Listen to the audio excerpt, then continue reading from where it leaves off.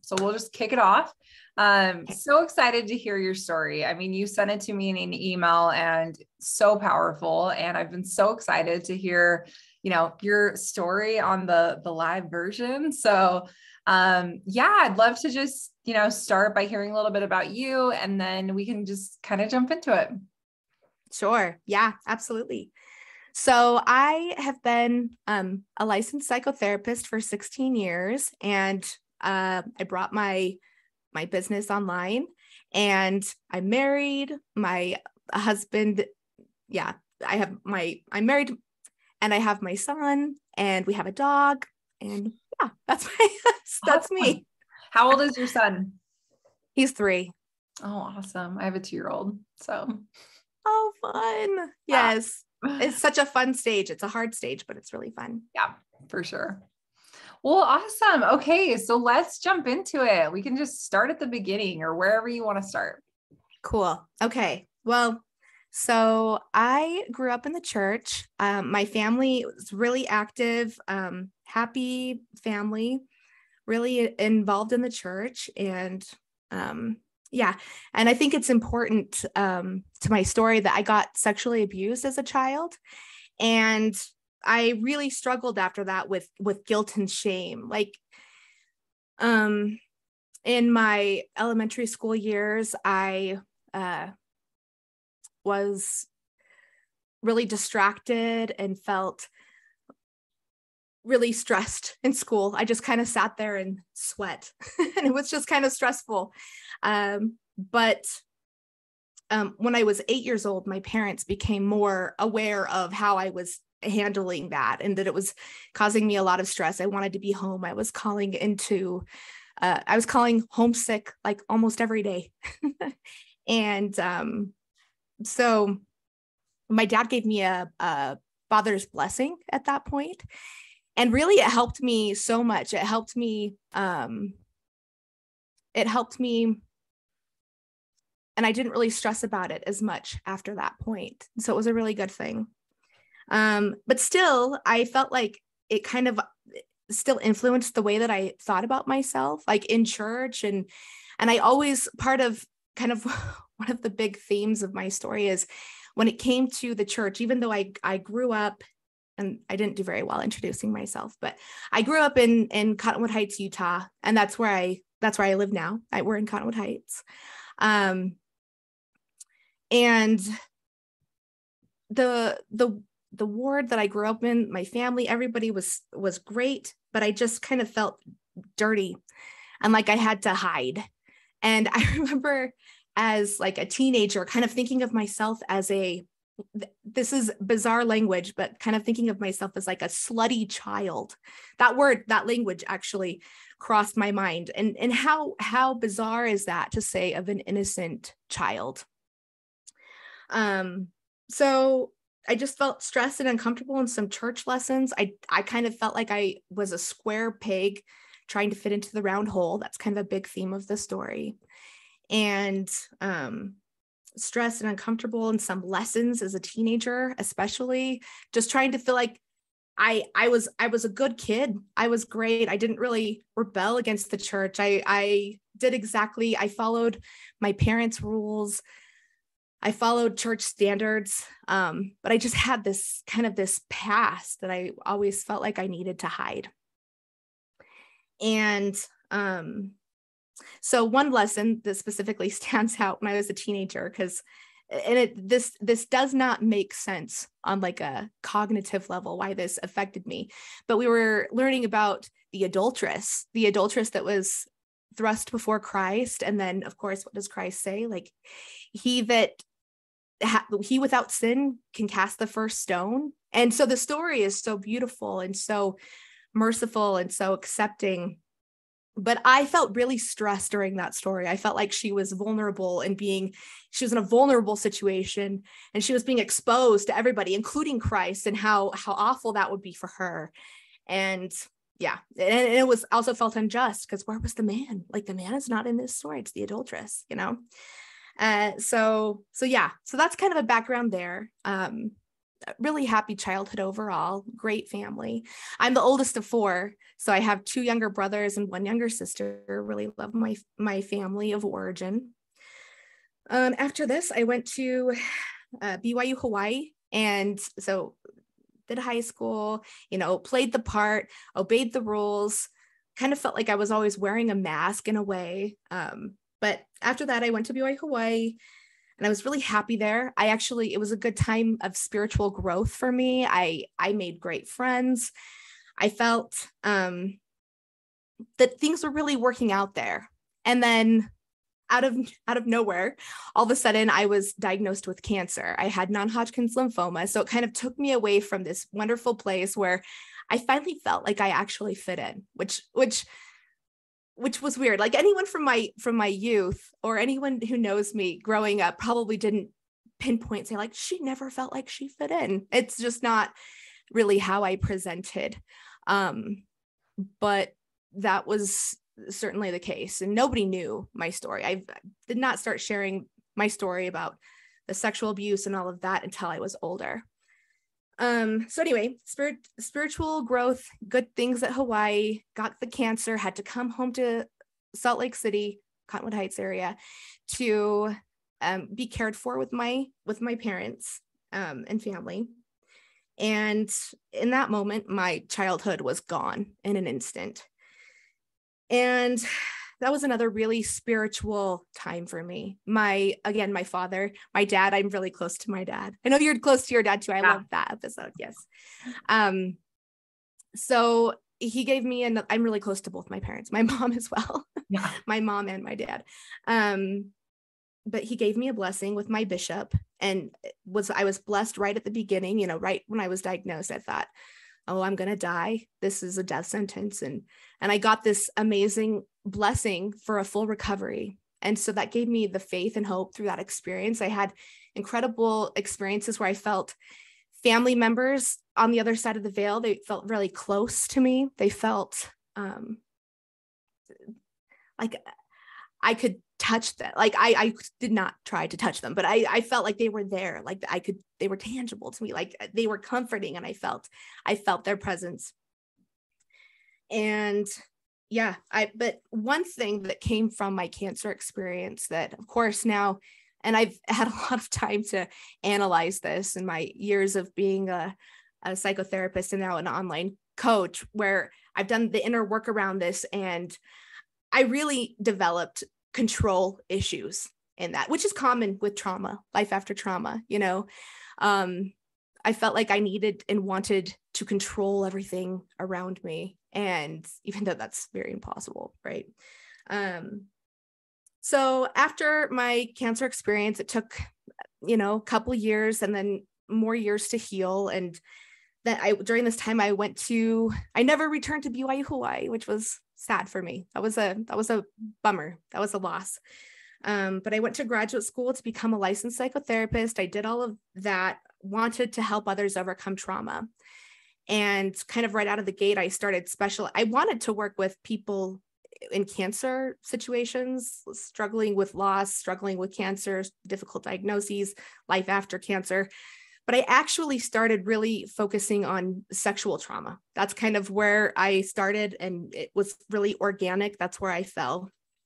Really, as far as the beginning of my professional career. So at this point, I decided, I was kind of in a weird place. I was 25 years old. I felt kind of too young to get married. I had a really hard time making long-term decisions. I had a good friend, a boyfriend who'd been around since high school era at this point. But I it was hard. I felt like I had to go and do something. So I decided to go on a mission. And so I went on a mission. I had a great mission experience. I loved it. I saw so many miracles, and, but again, I had a really hard time feeling out of control, stemming from the sexual abuse and then the cancer. Like feeling out of control is the worst. And lots of people, again, dealing with trauma, life after trauma, can understand that. So I was actually originally called to serve my mission in El Salvador. But I scared myself in the MTC. I literally scared myself so bad that I started getting physical presentations of my cancer symptoms again. And so, they sent me to the doctors. What ended up happening after this was the MTC mission president essentially called me in his office, really loving and really nice, and said, you can go to El Salvador or you can serve your mission in Florida. And I was like, Florida. I had scared myself so bad. There's a lot of folk, I call it folklore. People just told these scary stories. Anyway, but I think it's important to my story that I was so driven and influenced by fear. Fear was a really controlling factor and being in control. So I ended up in Florida. I was in the same area for 15 months because during that time, that's unheard of, by the way. It is unheard of to be in an area for that long when you're serving a mission. 15 months, we had a mission president change, and that kind of was why it happened the first time. And then again, I was getting really stressed. I had 2 really difficult companionships at the end of my mission. The last 2 were really, really hard. And of course, I was a licensed psychotherapist at this point, albeit an inexperienced one. And so I felt like I had, with those last 2 companionships, I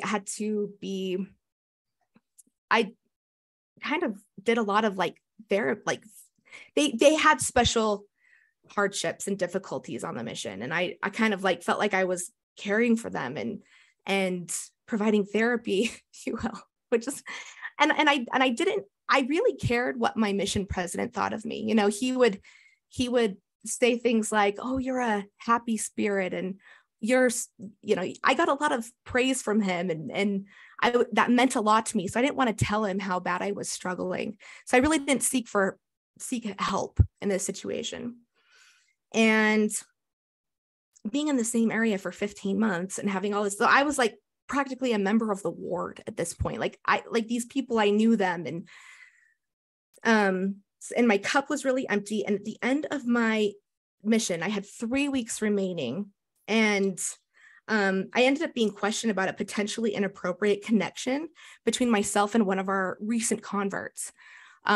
He was a miracle, and it was such an incredible story of my mission that I was like, this is why I didn't go to El Salvador. I came to Florida because of this convert and this, the people that I've met in connection to this. And so it was really hard for me. And I felt like the president was misunderstanding me, and I felt like I was being wrongly accused. And I understand now that he was really, my mission president was really trying to protect me. He wanted to make sure that I was safe. And this recent convert was, extremely inappropriate, had poor boundaries, and not just with myself, but with a lot of the sister missionaries. I mean, it was not a great situation. I felt like I had it all handled. So there was the definite pride thing going on there, and didn't want to ask for help, wanted to stay in my area. I wanted to finish because I'd been there the whole time. I only had 3 weeks left. I begged my president to let me stay, and he refused. And I literally felt broken from this experience. I felt like it broke me. I mean, seriously, it was so hard for me. And my subjective understanding of this at that time was that I was being harshly punished. And I saw it as a banishment. I was banished to a new area for the last 3 weeks. And the reason that I was sent to this particular area is because they had a therapist, and I wanted to stay so bad. And my president had never seen this side of me. And I was presenting kind of neurotic in total frankness. So he sent me to get some professional help on my mission for those last 3 weeks. And I felt so judged. I felt like my whole mission was judging me. Now the area was judging me.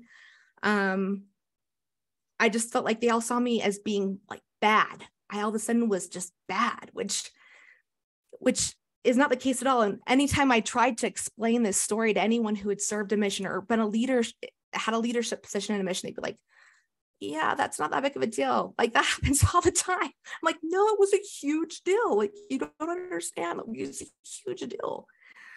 So I resigned to serve those last 3 weeks, the rest of my mission, and just tried to survive it. And I felt completely defeated. In my exit interview with my president, he said that he had consulted with the Lord and he knew that I was innocent of any wrongdoing. But at that point, it really didn't matter very much to me what he said. So, which I think actually ended up, that's a good thing. I cared too much what other people thought of me. I mean, that was part of my downfall. So yeah, I left my mission not feeling very great about myself. I always say that I emotionally limped home from my mission, and it was for the most part such a great experience. So it's sad, but now retrospectively, and since this, I feel like this podcast is so amazing. Thank you so much for what you're doing, giving this a voice. But I feel like this whole situation for me was perfectly orchestrated by the Lord, the exact circumstances to have me fall. I needed to fall because I had been stacking this tower of cards for years, and it was going to fall at some point. And I felt like the Lord helped me have it in a time of my life where it wasn't easy by any means, but where I could learn to let Christ repair me through the atonement. I didn't understand the atonement at that point. But now with even the small human comprehension that I have of our Savior and his atonement, I mean, yes, I needed to learn that and understand it. That was a perfectly orchestrated lesson for me. So after my mission, not feeling great, I tried to re-engage with my singles ward. And this is kind of a theme for me, but I felt like that square peg trying to force myself into the round hole. And I just didn't feel like I belonged. So I ended up going inactive. And so within a year of getting home, I was inactive. And then shortly after ended up breaking commandments. And I felt like I would never be good enough. So I thought, why try so hard and beat myself up so badly if I'm never going to be good enough anyway? And I just had this perfectionist complex. I consider myself I'm a recovering perfectionist. Like that perfectionism is just, it's terrible. It's entitlement and it's ego and it's all these bad things, but wrapped up in the guise of like sheep's clothing. So it just seems like, oh, I'm just trying to be my best self, but it's so self-deprecating. So then I fell. Like I escaped to a different kind of life than I'd ever known, into the party scene. I met and partied with new friends all over the world. At first, it was really fun. I actually felt free for the first time. Like for the first time, I felt free. I was like, this is great. Why have I learned my whole life that this is so bad? I felt like I was being accepted, like pure and full acceptance at first. And it was only after I'd been in it for a time that I started to see how dark it was, like the dark side. And I was heavily drinking and like recreational drug use, like socially. And drinking causes depression. And for me, recreational drug use was causing huge anxiety. So all of a sudden I was missing my childhood. I was missing the values of my childhood. And again, it all creates a dependence, a social dependence, huge dependences on different levels for people who engage. So, and also the social connections that I was making at that time, for the most part, were really like self-serving. It felt like a very selfish scene to me. I think it's also really crucial to note here that I never stopped believing in the church. Like I just felt like I couldn't do the guilt and the shame anymore. A lot of people. Yeah. A lot of people. Oh, sorry. What? I was just going to say, what you said just barely about missing your childhood, it just really like struck a chord with me because I can relate to that so much. Like I remember when I was in my whole addiction and everything, and I remember seeing a picture of myself as a kid and it breaking my heart to see that picture because I missed my childhood. Like I missed feeling safe and like that at home feeling of was, I don't know, but like, I thought that was really amazing. But anyway, go on. Thank you. I agree. I would see pictures of see pictures of myself as a child and see the light in my eyes and be like, why did I judge myself so harshly? Like I was innocent then. Now I'm not, but I was then. Yeah. You know, and people would try and talk to me about like other things like the anti-information and all that. And honestly, as much as I heard that, like that I was like, okay, hey, I had a testimony of Joseph Smith. I didn't question that. I was like, you know, if he did all of that and then he's still going to the celestial kingdom, that really only gives me hope. I just didn't have the same like reaction as other people do, but you know, we're all so different. Mm-hmm. So, anyway, it was in the party scene where I met my husband, Ryan, and Ryan was always a truth seeker. He struggled a lot with substance abuse, and he basically was inebriated for over a decade by the time I had met him. And he just, even if at that time he didn't really want to kick it, but he never really could kick it. Like stop doing it. And even though it didn't look perfect between us, like on paper, like when I'm like dating this guy and it's like, why am I dating this guy? But we always had this amazing spiritual connection, to be honest, through all of it. We met at the party scene. We met at a Halloween party in 2014 in Park City. And of course, heavy drinking, drug use. This is the Park City that I was thinking of. Okay. Yes. This is the Park City. Yeah. So yeah, he grew up in Park City. So, and so I always had this deep spiritual connection. It's kind of funny because early on in our relationship, I woke up one morning, and this is so goofy because do you remember the 80s Saturday's Warrior movie? Like, I don't know if anyone's seen this. It's really funny. I've heard of it. I don't think I've seen it though.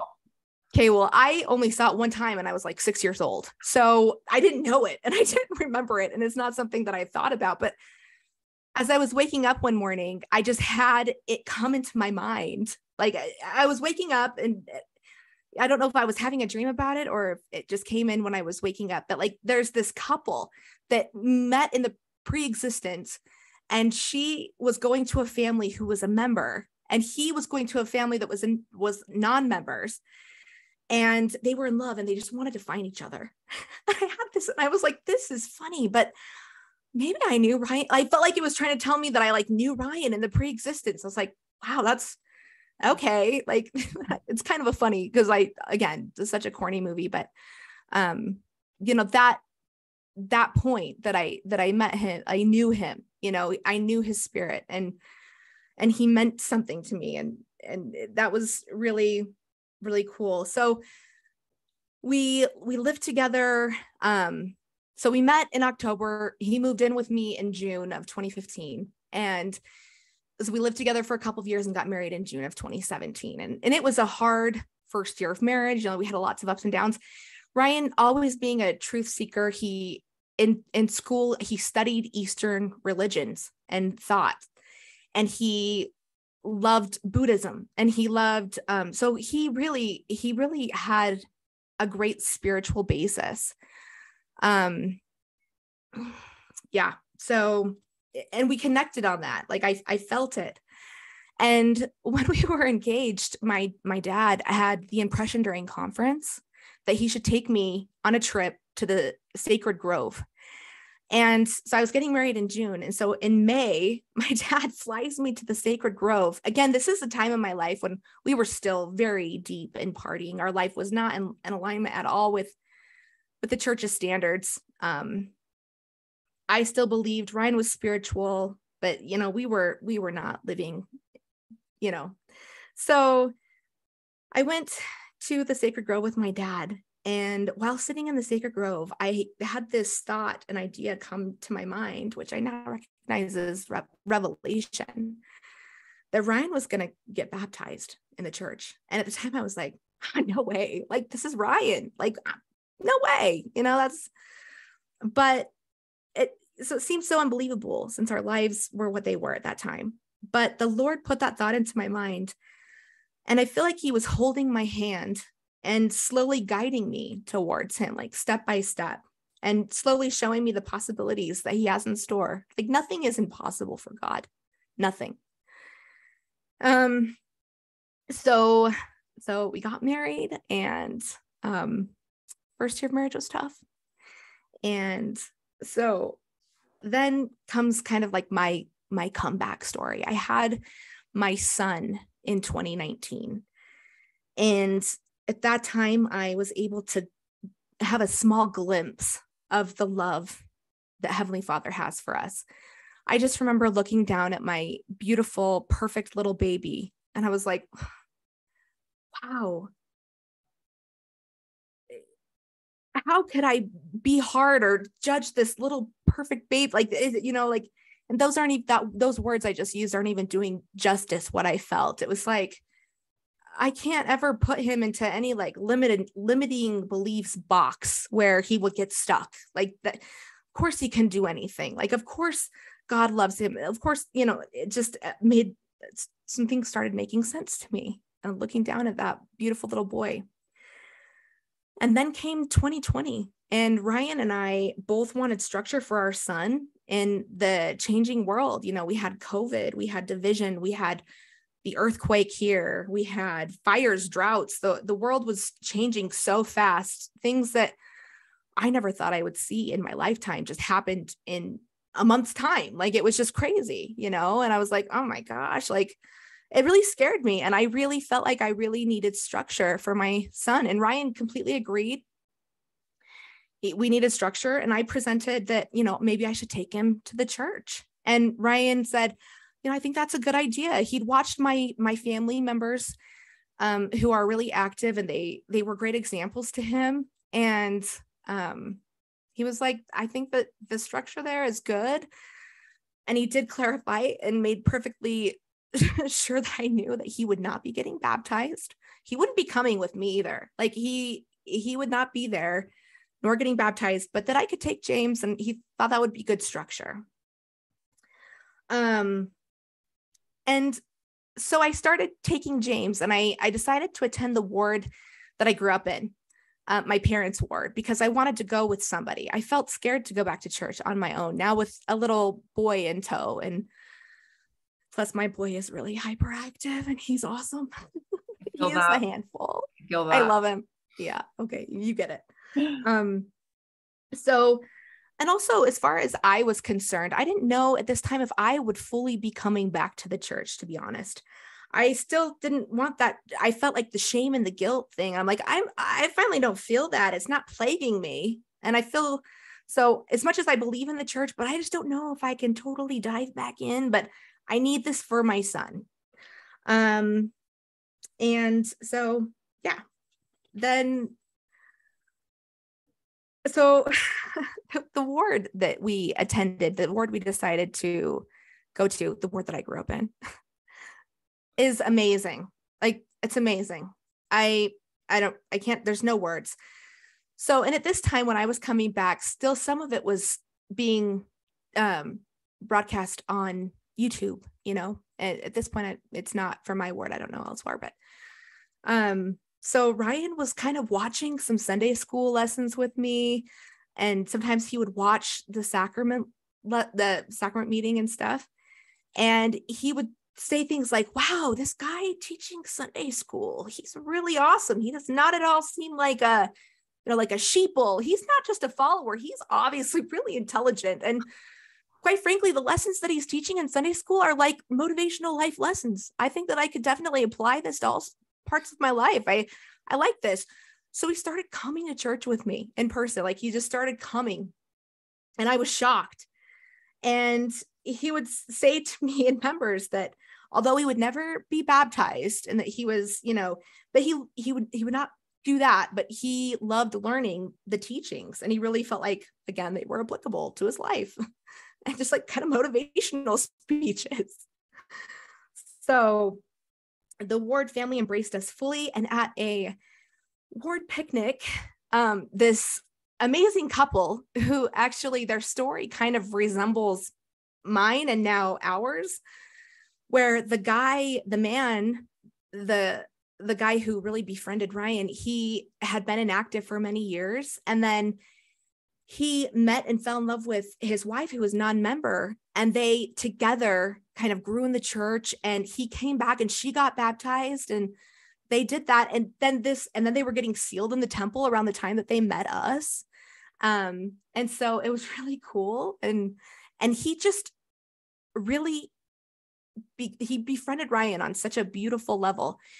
Ryan started asking me questions like, is there some sort of a reward? Like if why is he my friend? Like, is there like some sort of like MLM like pyramid scheme going on here? Like if he baptizes me, or like, is there like a reward for him? Like, no, not like nothing like that. No, it's just eternal rewards maybe, but nothing in this life.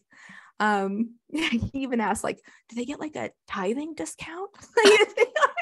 It was really funny because he had no really background in the church. Yeah. But they would come over to our house after we would put our child to bed, and he would just share things, talk with us, share cool scriptures. And he and Ryan were really on the same like wavelength as far as the way that they think about the world. And it was just amazing because like Ryan would have like an idea or a question earlier in the day, and we'd be kind of like talking about it. And then later that evening, this guy would come over and like answer it. Like it was so inspired, and it was amazing. Also, another couple in the ward had just returned home from serving as mission presidents, and they took us both under their wings. And it was amazing. They invited us over to dinner. And again, Ryan's just like, wow, these people are amazing. They're intelligent. They sit here and answer. He was just blown away.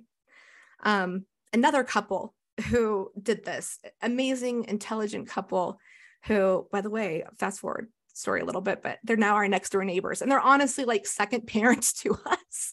But seriously, it's amazing. So Ryan was being taught the gospel without even realizing that he was being taught the gospel. And he was shown how the gospel works, changes lives, and inspires people by the ward members who were actually being like Christ and doing what he teaches in their lives while being instruments in the Lord's hands, which I do not think is unique just to our ward. I think that this is, the true desire and goal of so many members out there. I am in awe when I think about this process. So we started going to church in the spring of 2021 around Easter, and Ryan ended up getting baptized in October of 2021. So last year. And it still amazes me. He had one of those amazing spiritual experiences where, one night this guy asked him to pray about what he'd been learning, or no, actually he did not ask him to pray. We read the scripture in Alma where he says like, what have ye against being baptized? And I'm going to butcher it if I try and quote any further. But so Ryan was like, So then they left that night. They stayed until like 1 a.m. Whenever they would come, we would just be talking. And so right after they left, we were kind of talking about it. And I asked him, I'm like, well, what do you have against being baptized? You've been really digging all of this. And he's like, So he went outside and of course I'm telling his story now, but he went outside and prayed about it.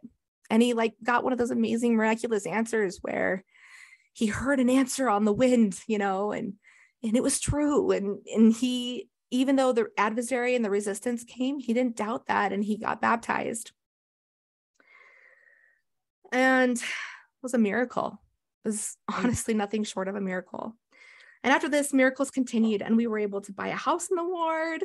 The couple that had served as the mission presidents ended up giving us the opportunity to buy their elderly mother's home. Like, well, she sold it to us, but I mean, it was Like it was never listed on the market. Like an incredible deal. Like it was just amazing. And such a blessing. And the people in the ward and the community literally became family rather than just friends. And yeah, the biggest miracle of all, I would have to say, last week, we were able to go to the temple and be sealed to our little boy. And I'm just still in awe. Like I'm in awe. Like this is, I never, would have thought, and last night when I was talking to Ryan and kind of preparing for this interview, and he said something really interesting as we were discussing this, but he said, you opened the door and I stepped through it. And then together we started running. And as far as like our gospel, our gospel, like embracing the gospel, and it's brought so much joy. Of course, things are never perfect and the adversary will never stop, but it's all in God's hands and it's all in God's timing. And yeah, it's just so amazing how God can see the overview. And Ryan, after he was baptized, was finally able to stop drinking and smoking weed and doing all the things. He just was able to he changed. The change of heart is real. It's so real. It's funny and interesting that you bring that part up, because in my personal story, I went to rehab and all that. And then the real hard part was the quitting smoking and the coffee that was like my every single day routine. Yeah. And because like heroin destroys your life. So it's like, you have to either choose to live or die when you're doing heroin. But cigarettes and coffee and, not living a chaste life, I guess you could say, all of those things, it's like part of your lifestyle, and it's not like it's going to immediately kill you. You know what I mean? Like right. Those things are really, really hard to give up. And, I had a similar experience to Ryan that, I was like, I'm going to try this and I'm going to take that chance. And the ability to quit those things is so incredibly, you can't deny the enabling power of the Savior's atonement helping you to quit these things, because it's just, I'm sure he probably, was just like, wow, like I have this power that's not of myself, Yes. So watching him has been amazing. Yeah. And hearing your story, I mean, yes, so amazing. So kind of my main takeaways from this whole experience was first of all, that square peg trying to fit into a round hole, that is a big fat lie. And identity, our identity as children of God. Of course, we're all misfits. Every single one of us, we are misfits. That's what we are. We all need Christ. No one is the same. There is no perfect member out there. There just doesn't exist. It's a story. It's a narrative that we tell ourselves. It becomes an excuse. It became an excuse for me. It really did. And I own that now. But we all belong with Christ. Mm-hmm. And second of all, there's a difference between guilt and shame. Guilt can be good as it encourages healthy changes in our lives. Shame is a tool used by the adversary. Shame deters us, and it's more of an external thing. It's about what others think of us. We can shame ourselves, but it usually has to do with some sort of external criteria. And while guilt is more of an internal motivating process that helps us learn and grow, guilt helps us learn and grow. And that's why we're here. We're not necessarily here for it to be easy. Well, we're for sure not here for it to be easy, right? Yeah. And we need to grow. And then last of all, my takeaway is that Christ is always there waiting for us. Always. He never gives up on us. in the dark times and in the low times, especially, like he is there. He's just waiting for us to turn our faces towards him, you know? I experienced that and can testify of the deep and incredible love that he has for us. We can always turn back to him and he will save us. His love is infinite. We don't even have the capacity to understand it right now. So I love that. So amazing. I have a question for you. You mentioned that when you were on your mission and, you know, kind of in your earlier years, you were so like fear just like paralyzed you. And I can relate with that feeling a lot. Not so much anymore, but just fear of like messing up or fear of what other people think. And I'm curious to know like what you did to kind of overcome that, and like what some of the, it's interesting because every once in a while it will like come up for me, like especially at work. Like when I'm at work and something happens, like one of my customers is upset with me or like something like that, I have that fear that like really takes over. And it's interesting because I can share about my heroin addiction with the entire world. And I'm like, meh, whatever. But like, if I feel like one of my customers is mad at me, like it is the end of the world. So, I mean, I think that a lot of people have a similar struggle with fearing what other people think, fearing about hard situations, or, you know, just dealing with perfectionism, like you said. What advice would you have for somebody that's kind of learning to overcome that, or, you know? Yeah. Well, you know, fear is of the adversary. Faith is of Christ. I think that identity, we are children of God. Like we can handle anything. Understanding our identity and having a purpose that's greater than just us. You know, I've done the nitty gritty of this is like journaling, you know, inner work is a process. Journaling can be very helpful, but prayer, first of all, it takes a certain amount of self-awareness, you know, which, you know, we do have, but then it's like, what do you do with it then? Like you're paralyzed in fear of what other people think of you. So praying to overcome that, praying to see yourself the way that God sees you. I mean, for me and my journey, that was the answer, you know, falling away and having this whole card tower that I'd been stacking, this mask that I was like, this is how I want you to see me. Of course, that didn't come across as authentic. You know, people were probably always seeing through it, but I felt like I was doing a pretty good job of maintaining this. But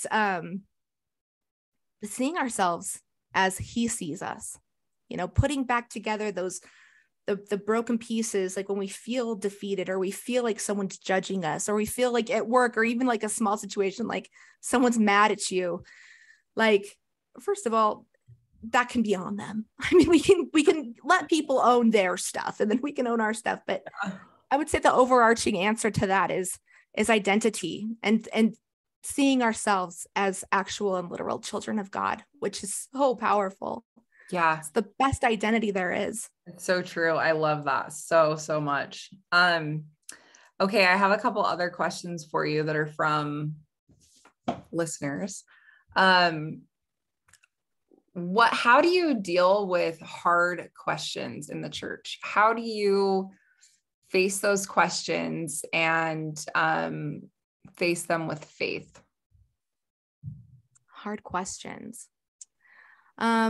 Maybe church history questions, or, you know, just something, hard questions in the church that we maybe don't have answers to, or things that you personally don't have answers to, or and whatnot. Like, how do you face those? Yeah. Well, I'm of the mindset that I understand that I'm not going to have all the answers in this life, but I lean into the core basics, you know. Am I praying? Am I asking God? Am I leaning into the scriptures? Am I doing the little things? The little things matter. I'm not going to know all of the answers to all of the tough questions in this life, but I can tell you that rather than like just rely fully on my intellect and try and figure it out, I lean into my emotions. And I'm that type of person that I'm going to trust, like even if my brain tells me that something is 100% safe, like, oh yeah, sure, walk down this alleyway. It's the middle of the day. There's tons of people around. It's going to be perfectly fine. But if my emotions tell me, don't walk down that alley, like there's something there, like regardless of what my intellect will say, like I trust my feelings. I trust it.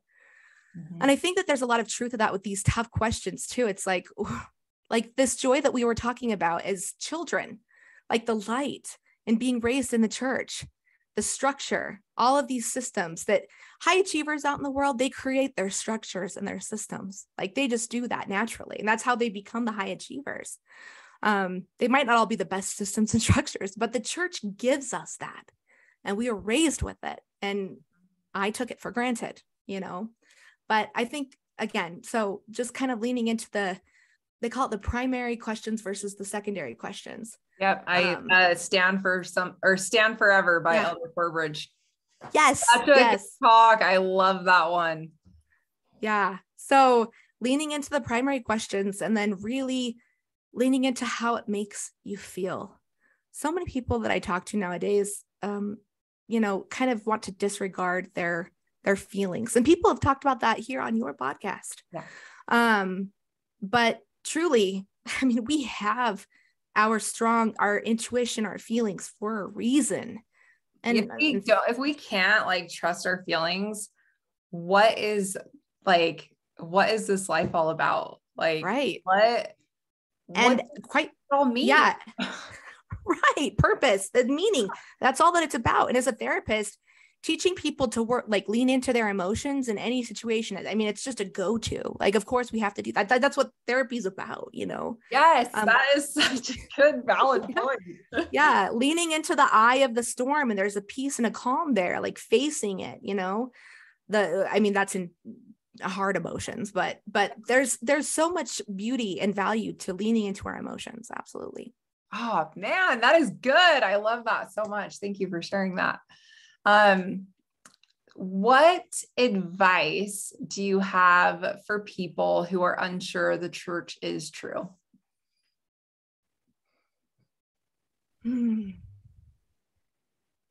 Well, for people who are unsure that the church is true, I would say, depending on where you're at with that, I mean, pray about it. I've always been I've had the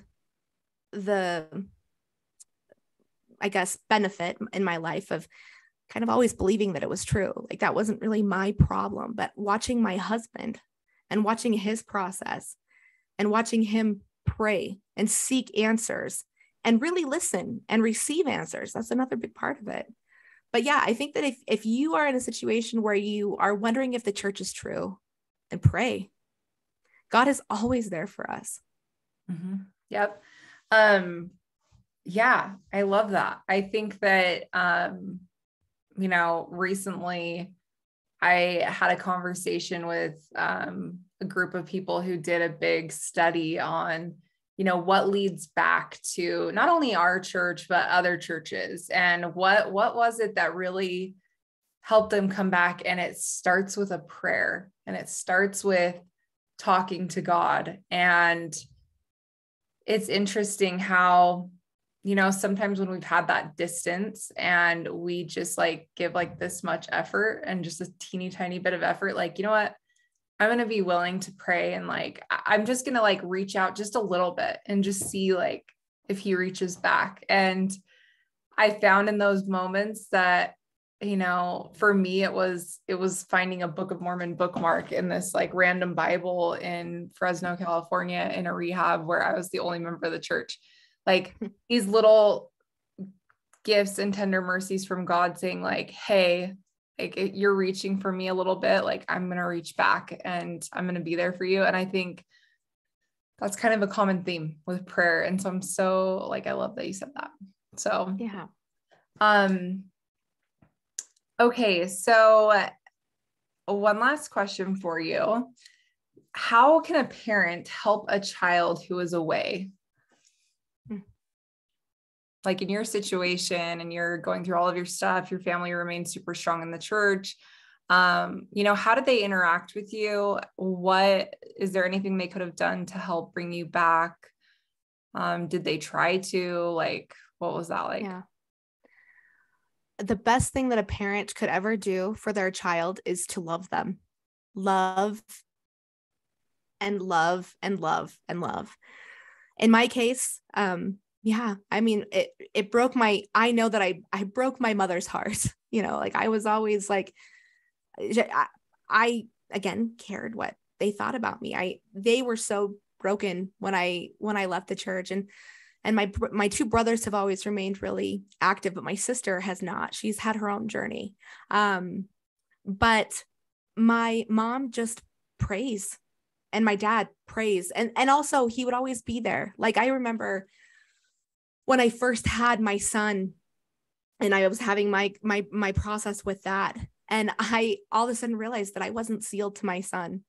And I called my dad. He was always the go-to that I would call and ask questions. And I said, Dad, since I'm sealed to you, are you sealed to my son? Like, are you sealed to James? Like, is he sealed to you?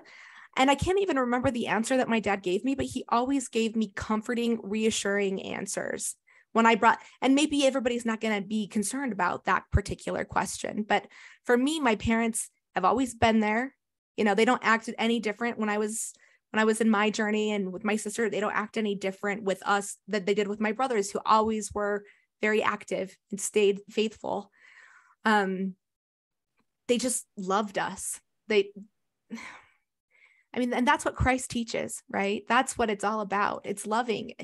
We can't control what people's journeys are going to be. We don't know what's going to happen. But if there's anything that I have learned through this journey, it's that Heavenly Father had a plan for me.